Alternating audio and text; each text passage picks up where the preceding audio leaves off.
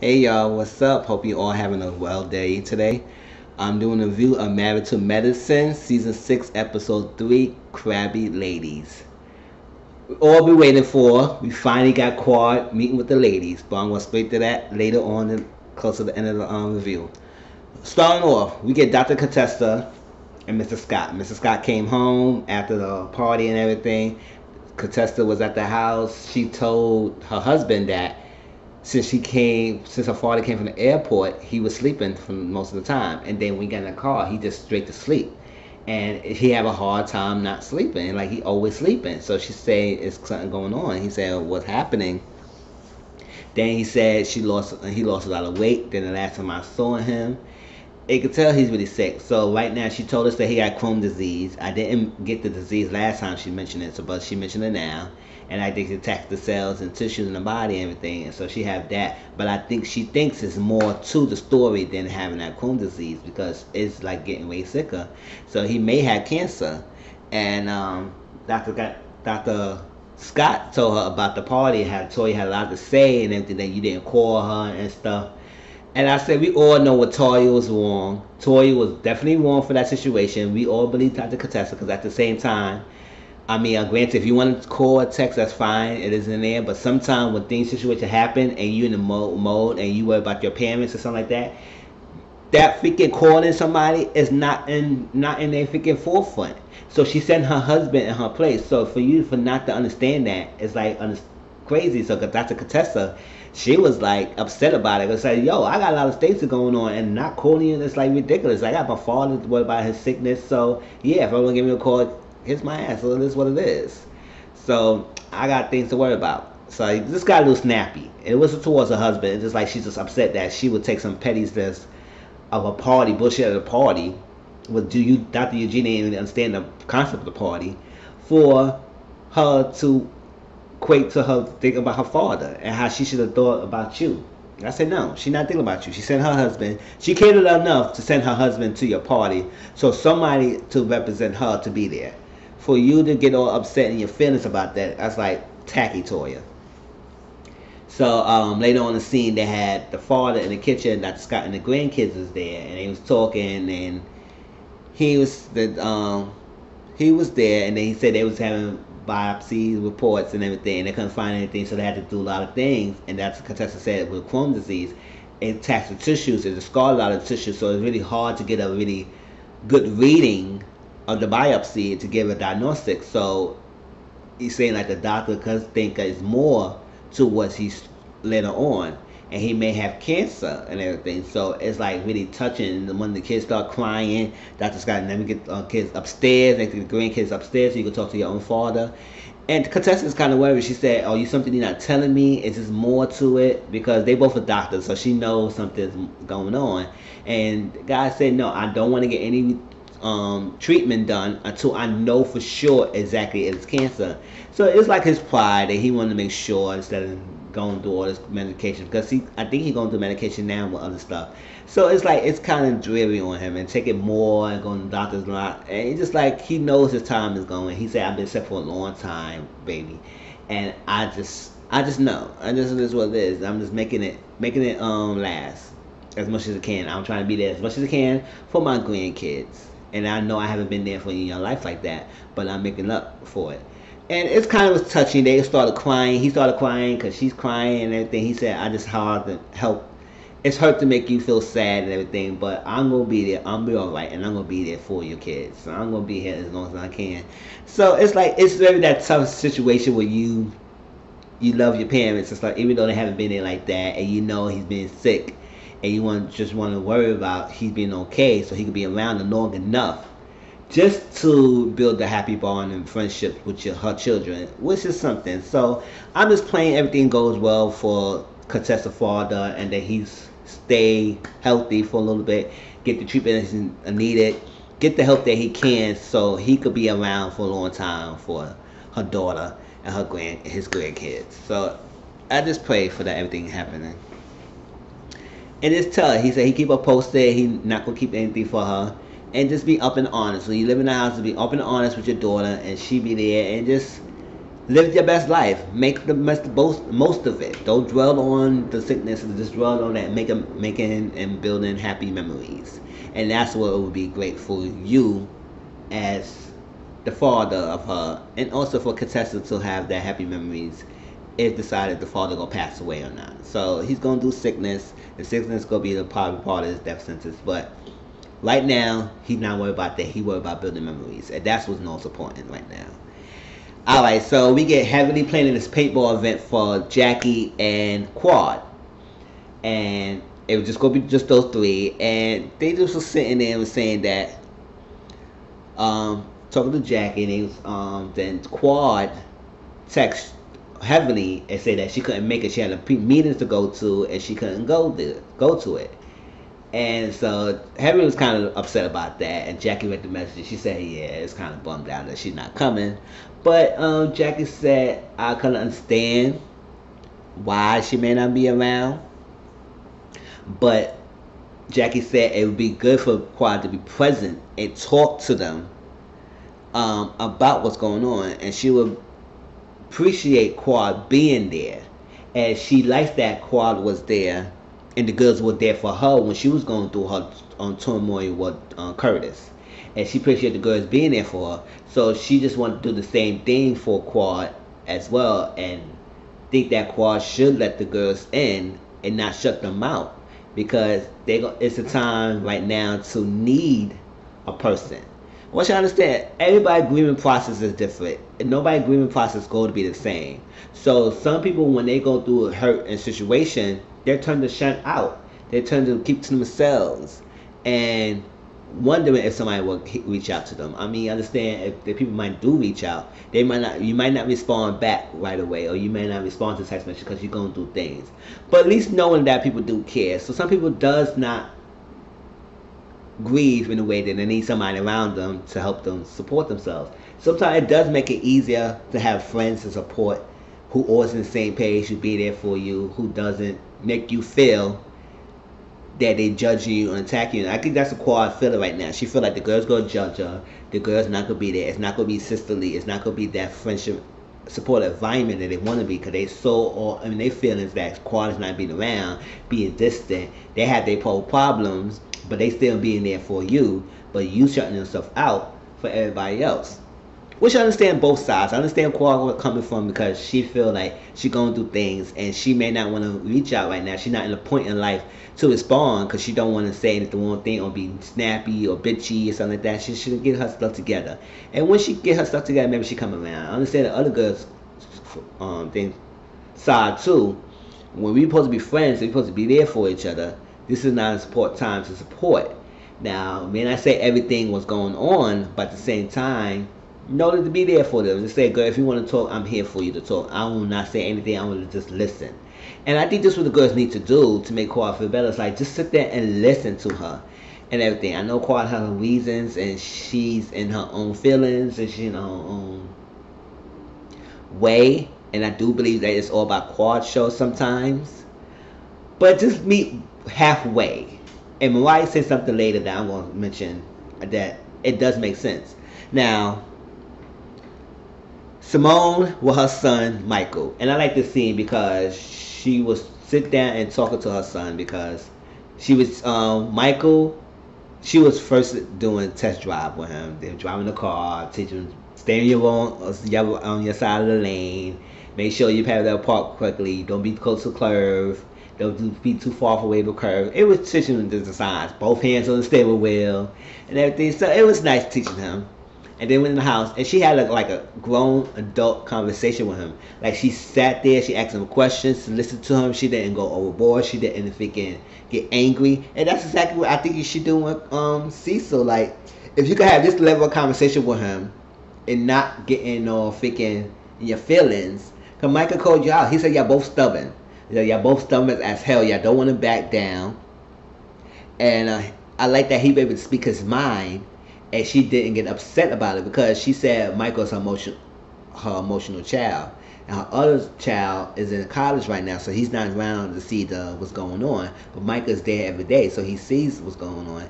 And Michael said he appreciate his parents working it out instead of trying to separate, because he loves the fact that he can have both parents in his life. He don't want to choose to stay who they want to stay in majority with, and others. So he like that, and Simone said, if we get out of line, just give us a check. He said, yeah, I'm gonna get y'all a check. She feels a respectful way. So I like how she just didn't blow up on him, because at the end of the day, it does affect the children, and it does affect your children a long time when they have both their parents having this turmoil and you can't do nothing. So you gotta make sure the kids is alright. You gotta talk to them. You gotta understand they understand what's going on. And Michael understand what's going on, but he just appreciate that his parents is working it out to make it better. And I like that. So it's good that Simone talked to him and not getting upset. And she didn't get upset when he said y'all both are stubborn and stuff. I said y'all both are. Y'all just need to let go your egos and just meet halfway. Can y'all just do that? Like, what is wrong to do that? Alright, so we get Mariah and Lauren. It was so cute. Lauren was throwing her old stuff away, throwing stuff. She didn't want this because she feels so babyish. She about to go to college. She's 13 years old. She going to college soon. So Mariah came upstairs. She said, "What's going on?" She said, I just want to throw this stuff. This is too like baby-ish. I just want to be grown. I want to get a new set of life, a new style, new meaning, and new everything to herself." And she said, "Where it is coming from? I understand that you want to throw some stuff away, but this look cute and everything." And I said, "Damn!" I said, "Then this girl's throwing stuff away." I said, "I couldn't do that." Sure. But it is what it is. So she said, "Got it made." So they had to sit down and talk. And it was a nice little talk with a mother-child conversation. And then how she feel like she just need to be treated like more grown up like.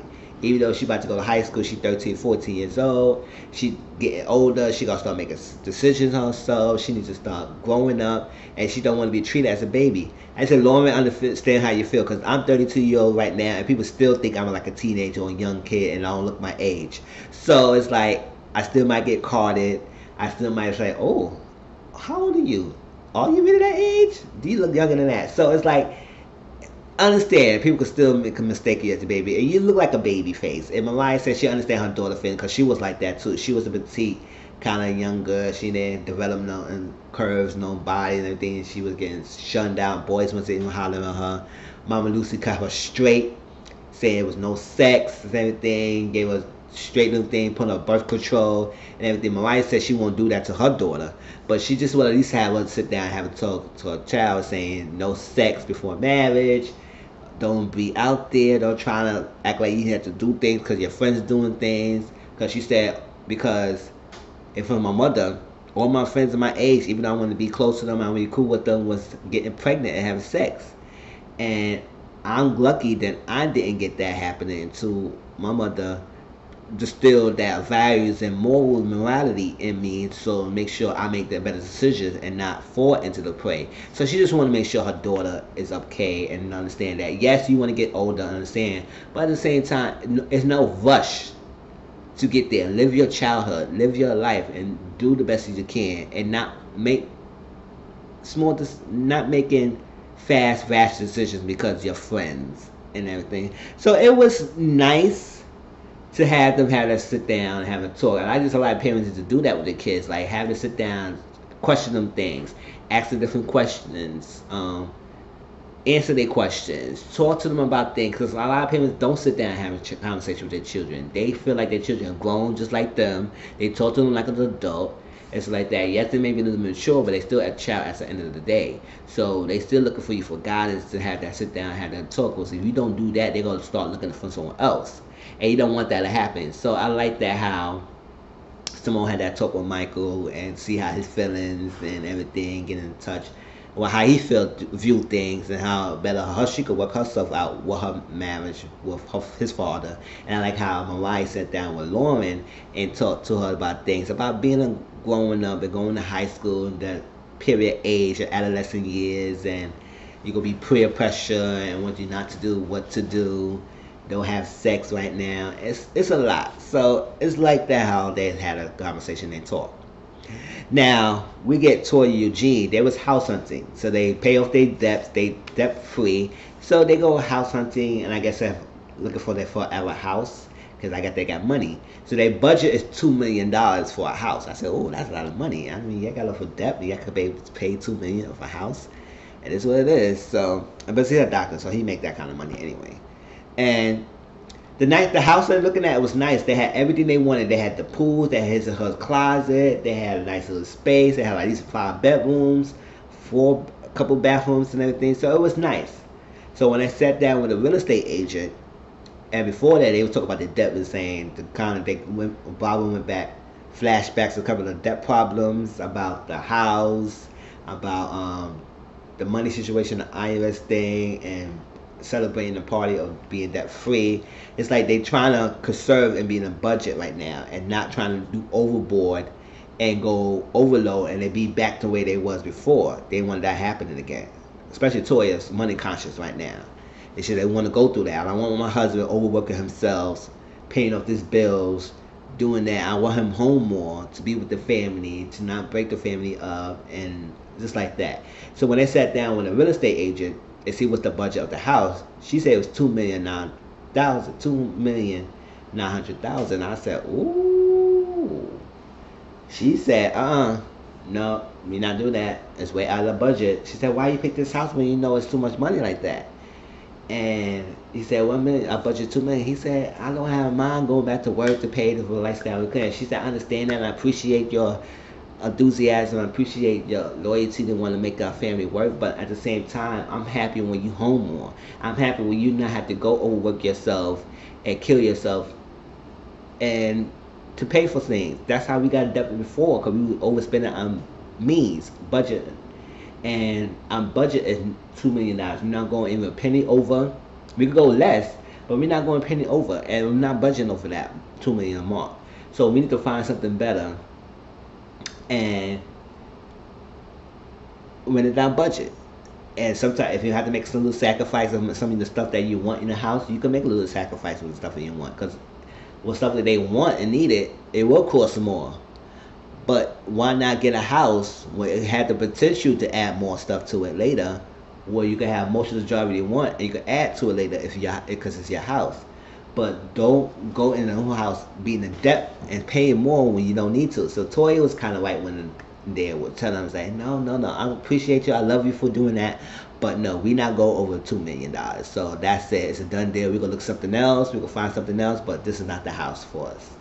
And even though it's what she wants, it had everything that she wanted, everything that they wanted as a unit, but the budget doesn't fit the means of this house, so they're not going back to that. I said, you just got out of debt, don't try to go back to it. So she said no. He said, I just want to make you happy. She said, yes, you can make me happy, but what, Jean, you understand that? What makes her happy if you being home more and being around with the family? That's what makes her happy. So if they get like a less than $2 million house, or at least a $2 million house, she be happy, and knows if y'all went in the budget and you had to struggle to pay for all the extra stuff. So I like how she said that, and just calm down, and he understands, and it's like they just gotta find another house. You could get a house with at least most of your stuff that you wanted with less money, within your budget means. So I like that. So the majority of the episode was this crab boil, right? So Heavenly threw a crab boil. She invited all the ladies, and she was telling all the ladies, I need you to be a referee. I need you to be okay. You will be cordial with this girl, because I know y'all have hard problems. So she invited all the ladies to go. She had a crab boil. A lawyer was helping her. She was seasoning. They was doing everything together until they figured took the bag, a wet bag with all the live crabs, and it dropped on the ground. And she was picking them up and throwing in the pot, throwing in the pot. I said, bitch. I mean, I guess it's gonna get cooked, but I would say, listen, just give me the crab legs and that's it. You don't need to get all these crabs. Crab legs, it's not live. You just need to steam it a little bit. Couple things, it'll be good. Get a little butter, keep it a day. But this live ass crabs, it takes too much. It takes a long time to cook, but it tastes good if you season it well. But still, all that is too much. So Simone came first, and then other ladies start coming in, like Toya, then Contessa, then Mariah. They always looking nice. Jackie didn't make it there yet, but she is coming there because she said she was at the hospital. She was at her job working, but she gonna get there shortly. They say she said she invited a quad, and she hoped the quad attends. Right, so they sit there and they're talking. Simone said, I'm going to give her my business because I need to know what's going on. I'm going to keep it 100. I'm not here for quad bullshit. I said, you ready on 10. Like, you know this girl has been distant from y'all. So if y'all coming in all hard, attack mode, she gonna shut down. Can y'all do a different approach? And that's exactly what happened. So she said she done with her bull. She not returning her calls. I mean, I understand when some people going through some things with issues and they have problems, some people will not respond. Even though they know you responding to them and you calling them and reaching out, they will understand. But they feel like if they answer, they can't deal with your judgmental right now. The judgment or the stuff like or opinions or anything. Just give her space. But understand that Quad sometimes like in your marriage, I think you fall for your marriage like this, and it's your fault because you stayed. Because I could see clearly, your marriage with Dr. G was not genuine. I don't feel any love connection between y'all two. I just feel like you found somebody who's giving the lifestyle that you wanted. You got the lifestyle you wanted. That you want to pretend be independent for your own, because you got what you need. You got your status, so you have somebody to help you there. And I feel like Dr. G feel like he get a trophy wife, a girl who will be there for her and stuff like that. So it's like young values at once. It was not aligning. So I didn't understand how y'all got together because I didn't feel no compatibility with y'all two. So it's like, what are we going through? You going through it because you stay in the marriage because you stay in the marriage. Did you really love this man? Did y'all ever really love each other? That's what I'm trying to figure out. I don't feel like y'all really love each other, but it is what it is. You know this marriage, you know this turmoil right now. So it's either you staying or you gonna leave because you putting yourself a lot of this emotional pressure and those emotional things. And it's clearly to a lot of people outside looking in that your marriage was never that great in the begin with. Your marriage was never that unified storefront. Y'all both had different values, or y'all was moving differently. Just because y'all was married doesn't mean that y'all was in your not a happy front. I could tell that this thing, it took this cheating scandal to come out to really make sense on everything how she was feeling last season. But at the same time, it's like, did they really care? Because they really Quad really care for Dr. G like that? I don't know. I'm not in a marriage, but outside looking in, I don't feel like Quad was really into Dr. G or he was into her like that. And they just was cohabitating for now and put up the front. And now they just gotta deal with survival and the consequences of being married.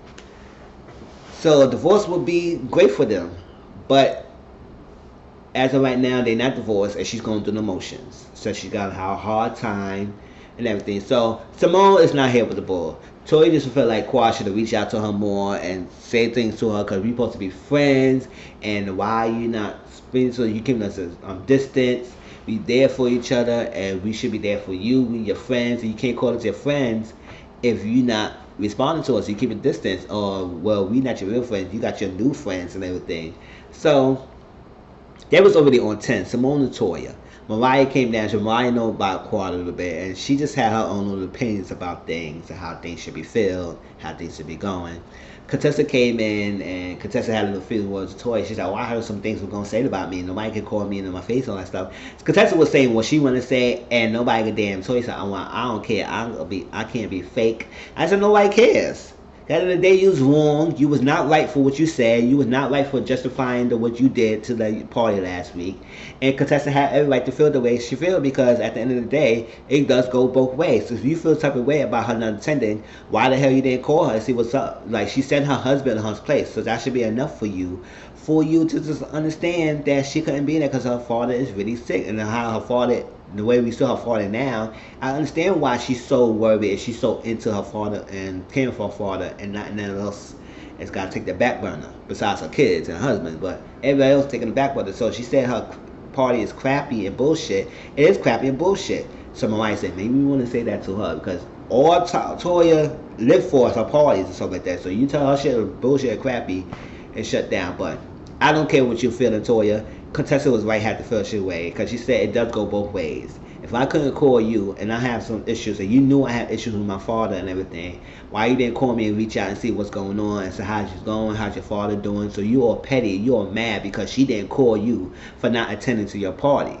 But she said her husband to tell you why she couldn't be there, but that couldn't be enough. You need to hear for herself. So Mariah said, well, Toya is all about loyalty, so all Toya wanted to say, Contessa, you could have picked up a phone and called her. I said, why does she need to? Why do she need to? I understand maybe why she feels she should get a text or call, but why? Her husband was there. It's not like nobody never showed up. If nobody never showed up and she didn't say nothing, I'd be on a different story. But her husband was there. So he represented for both of y'all, and he said why he's not there. But your friends were taking all pettiness to a whole new level, but nobody saying nothing to her. So Contessa would call her out on it, call her a bird and everything, and say, I don't speak to you and stuff like that because you have nothing to say. It go both ways. So she said that in relation to what Quad came. Um, so Contessa understand why Quad was giving her distance because she said it feel like y'all gonna be judging her. Y'all is judging women. And someone said you came in a group with judgy women. I said glad y'all understand because y'all judgy. Like when somebody's going through the turmoil like this, even though I guess in the past season, because I started watching Married to Medicine last season, that they said Quad was it's karma for Quad because Quad was all judging everybody else's relationships and marriages, but now it's on her. She trying to keep distance, and everybody should be sympathy and sorry for her. I guess their sensitivity is not there as well. So Contessa understands why she keep her distance. And because she said it goes both ways. She said, I never heard from Quad. She don't call me. She'll pick up the phone, call me and everything. And all that stuff. So Heavenly was doing his things. And they were sitting down talking. Quad came. And everybody's so excited. Heavenly was excited. Toy was sitting there. Simone was sitting there. Maya was looking. Heavenly and Quad hugged out. She kissed Contessa and she touched Mariah, Simone, and Toya in the shoulder. So I said, oh, that's something, because the body language says, oh. So like that, she said, how you doing? So how you doing? So how you doing? I would say, whatever. And this lady, Quad, did not even sit down for a minute. She didn't get a relax. She didn't even get a drink. She didn't even get nothing to eat. Simone, she said, Quad, it's been a long time catching up. Where have you been? She said, about what? She said, about everything. I said, listen, y'all already on attack bullshit mode. Can y'all let her sit there? Can y'all let her be easy to ease the conversation to the table with y'all? Y'all is straight attack vultures to this girl. And it's shut her down. And y'all know how Quad is. It's like, if y'all know how she is when she dissing herself when she have problems, why were you in a vulture attack mode already in off the bat? So they was going at Quad and Simone was going out. Going at it a little bit. Simone was getting loud. She got up. She said, I can't deal with you. All that stuff. And she said she pissed. She just pissed and said, let her go. I was saying, why are you getting pissed and let her go? She said, Quad, you gonna be a Quad. She not there. She understand. We all go through issues and problems, but we as friends, we should be there for each other. For you to shut us out like this, that's not right. Like I said, I understand where they're coming from, but you gotta understand where Quad's coming from too. She not like that other people like who would want to open up so quickly when she go through a turmoil. So I was like, okay. So it was so heated back and forth, and it's like they was come jabbing and stuff until Quad got up and got off. She said, I can't deal with this and stuff that Mariah and Heavenly went to talk to Quad. She said, I can't do this. It's like too much, all that stuff. I don't feel loved. I don't feel appreciated and stuff. I'm going through a lot of stuff in my marriage. Y'all don't understand. And she said, we do understand, and I'm here for you. Contessa came up. She kept walking. She said, let's get your friend. We here. All that stuff. And Toya was saying stuff. They said, and Toya came over there. She said, Toya, I haven't got a text or nothing for you and everything. And Toya said, well, I don't know where you are in your marriage right now, Quad. I said, that's to understand. She's saying that y'all never reach out. But y'all getting mad when she responded. Because some of y'all haven't reached out to her. Some of them have. It seemed like, to me, according to how this scene feels, it seemed like Heavenly and Contessa has been reaching out, and Jackie has been reaching out to Quad. But Simone and Toya and Mariah may not have been reaching out to her as much. So like that. So the way how body language when she came to that party. So it was like, she said, you haven't been reaching out, you haven't been turning the calls and stuff. She said, I don't know where you have been. She said, see, that's what I'm telling you, y'all not been there, and all that stuff. Walked out. And the Contessa hugged her. Contessa understand where she's coming from. She said, don't let anyone turn you down as a woman. Don't let anyone turn you down as a woman. We understand you. It go both ways and stuff. Craziness. So Mariah took her bag, her purse, and trying to give it to her. And I guess Quad said, oh, you gonna put it where? She said, put it where? So Mariah got an attitude. She said, give it to me bag. And Mariah and Quad got at it a little bit. They were saying something. She said, I gave you your bag. I couldn't be nice to you or something. She said, thank you. And Quad did. She didn't even touch it. Mariah touched her and hit her. She said, don't you do that. She said, don't you do nothing to her. I said, Mariah, she didn't touch you. She was nowhere near you. She didn't hit you. And so Mariah has a feeling hasn't won a way to feel like she could hit Quad or something. I guess she wanted to hit Quad and get her frustration, but Mariah said no, we cool, we cool. So having them try to stop it, they got got in their room. Quad shut the door, and they had a civil conversation. And Quad said, I can't be around an environment where you think it should be sensitive and the sensitivity is not there. I'm going through something. And Mariah said, I understand what you're going for. This is what I was saying, Mariah said. I understand what you're going for, but I can see why the sensitivity is not there, because when you with the friendship, they put their lives out there. They put it out there for to get help to get healed. And I understand where you coming from. Understand that you don't do that. You don't put yourself out there. You can shut yourself out. So y'all need to have the common ground where you could use the opportunity to bond with them. And she said, I understand all that stuff, but I can't be around where it's not a sensitive environment. When she said that, Heavily just threw away all her spiritual journey, her anger management that haven't happened well yet. Because at the first session, she thought she had a handle. I said, no, you didn't, because you just blew up again. She said, how dare you say we're not Sicily? We have been Sicily and everything. We're there for you. We love you, Quad. We love you, Quad. For you to say we bad people. The Quad said, I never say you're bad people. She said, how you say we not Sicily? We have been good there. We've been friends. We all go through a lot of shit. We all got stuff in our marriages that we going through. And for you to say that we not there for you, we love you, Quad. Do you want to see we love you? She said, love you too. And it's going off. So Quad was saying like that. She said, that's how you feel. You could get a fuck up and go off and leave. I said, how? What? Really? And that's how the episode ended. Well, I said, Heavily, listen, understand you and your feelings, but you didn't have to flip out like that. You didn't have to flip out like that. Understand what Quad make to trigger the nerve? If you triggered enough that much that you got attitude or you got quickly anger, it must be some truth to it. I'm sorry. But in her environment, she don't feel like consistently loved. Maybe it is to y'all, but the sensitivity to stuff is not there, and she doesn't feel that. I understand Quad has her ways, y'all have your truth, and it's something in the middle is the truth. So next week is a continuation, and hopefully Dr. Jackie will come in and sit down with them, and they're gonna continue this. I guess that flash flow where they had in the beginning of the episode season was this scene right here. So hopefully things works out and things come to a better understanding, because it seems like nobody's listening to each other. Everybody has their own opinion. Everybody is formulating their own thoughts, and it's not really conducive as a listening environment. Everybody's out for themselves, and nobody's caring about each other's feelings. And y'all need to get down their egos and really sit down and have a mature conversation. And I guess Heavily said that's what Dr. Jackie should be there, because she would have calmed them down and had them really sit down and talk instead of their egos. Everybody's emotions is out here. Y'all need to get it together and keep it mellow.